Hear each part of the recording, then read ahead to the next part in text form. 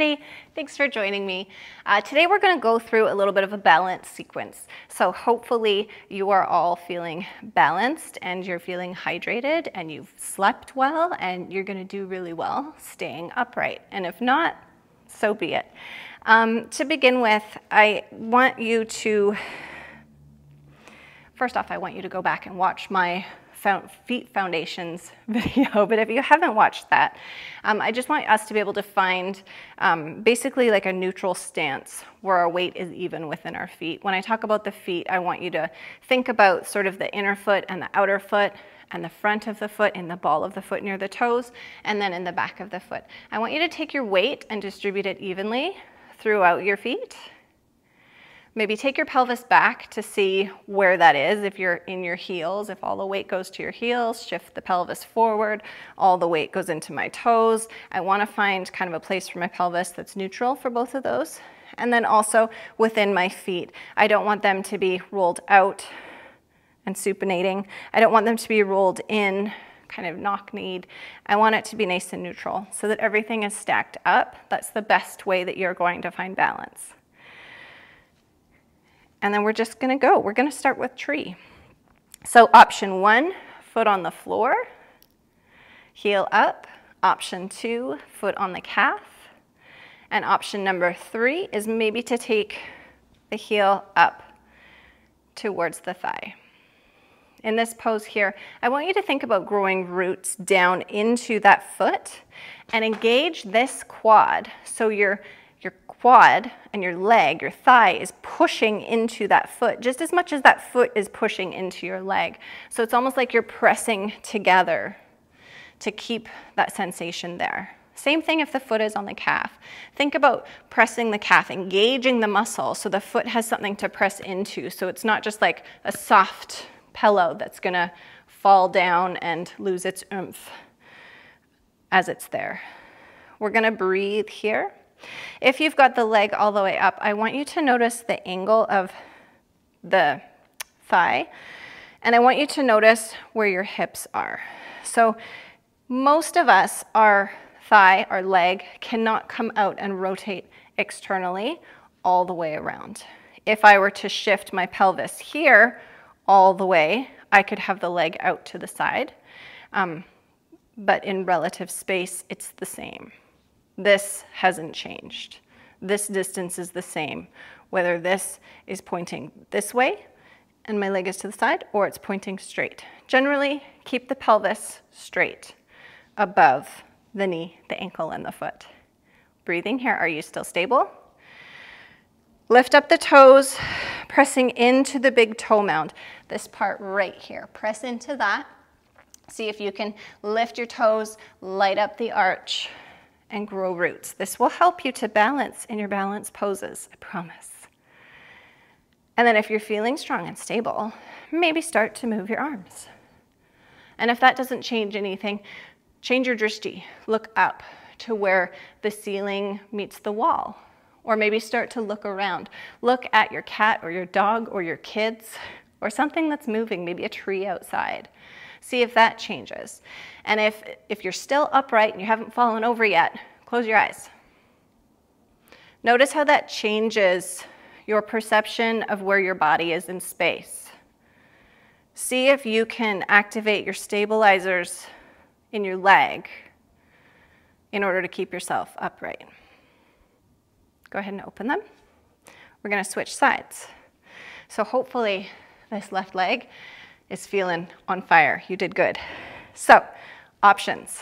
On your toes with your heel in towards your leg. You can also be holding onto a counter or a wall and then just tap it and come away from it depending on where your balance is today.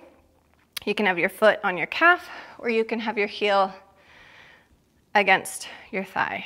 The only place I do not like the foot in this pose is against the knee because it puts added pressure on a knee that's a hinge joint that just should be moving like this, not side to side.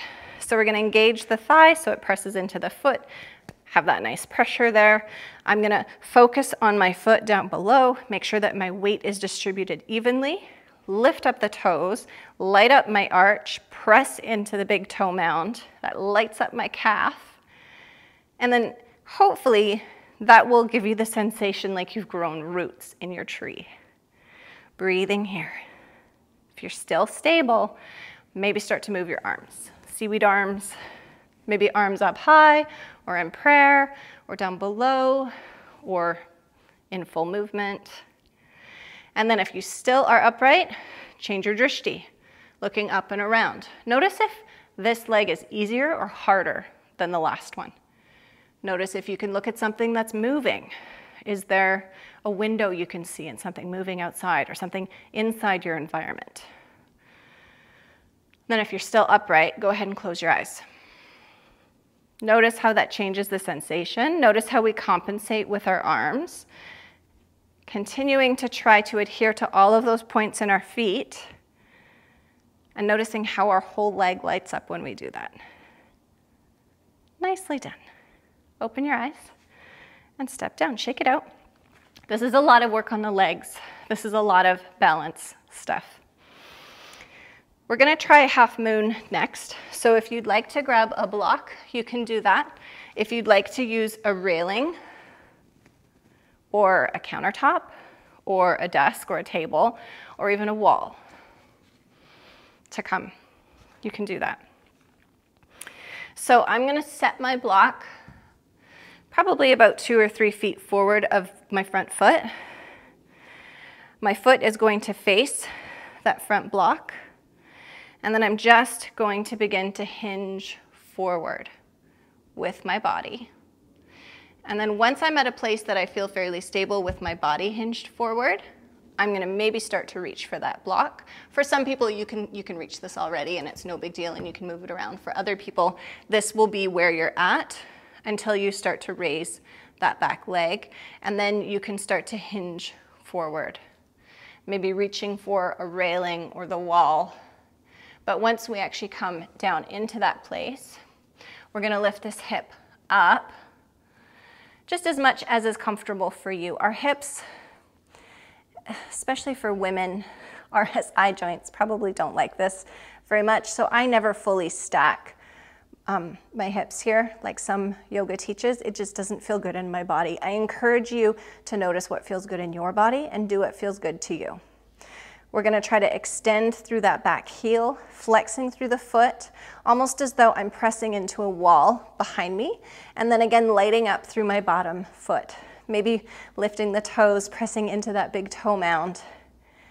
Breathing here. Half moon. Go ahead and come down. If that was wobbly for you, that is totally normal. And we're going to get to something that will help that in a second. So we're going to take the block to the opposite side,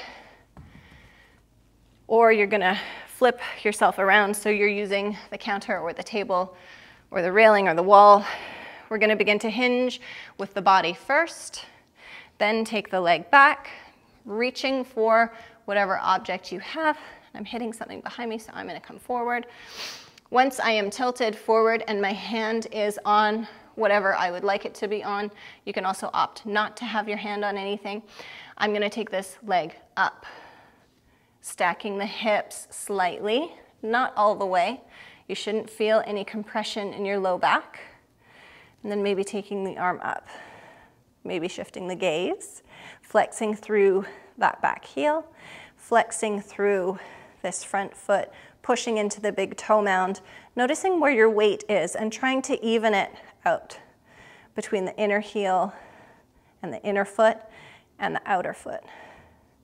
And then I want you to notice this back heel. A lot of people in this pose swing it back and then they end up losing their balance that way. So really notice when you come into half moon that you can see it if you were to look with your peripheral vision, and that you're not throwing it back, because then this foot tends to do this and the whole thing falls over. So we're going to do something real quick, and then we're going to come back to half moon to work on your stability, to work on the body and brain connection. This is an Eloda exercise that was taught to me by Cecily Milne of Yoga Detour, and it has been incredible for the private clients that I see. So if you want something to stabilize yourself, grab a block, grab a wall. but we're gonna try, if we're holding against support, just to very gently come away from it. So I'm coming into sort of a 90-degree angle with my hips, and then I'm gonna come onto that tiptoe of that right foot. And then if I can still stay stable here, I'm gonna see if I can just lift it up and set it down, and lift it up and set it down. And when that starts to become stable, I'm gonna lift it up, and I'm gonna see if I can start moving it around and start to see what I can do before I fall over. I'm gonna try to tap behind me and then come forward and in front of me and then out to the side, and one more time in front and out to the side. And you'll probably start to notice that with time, this movement becomes more stable. Your brain is starting to understand what it needs to do to keep you in this position. Good? All right.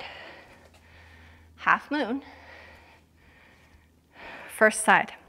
So I'm gonna set my wall or my railing or my block in front of me if that's what I'm using. I'm gonna begin to hinge forward with my torso. Begin to take the back leg back, maybe lean forward. Maybe you find you don't need a prop this time. Flexing through the back heel, maybe starting to stack the hips a little bit, maybe shifting the gaze, really focusing on the stability muscles, lighting up through the calf and the thigh, and then inhaling and exhaling in half moon. And hopefully that felt more stable than the first one. Let's try the other side.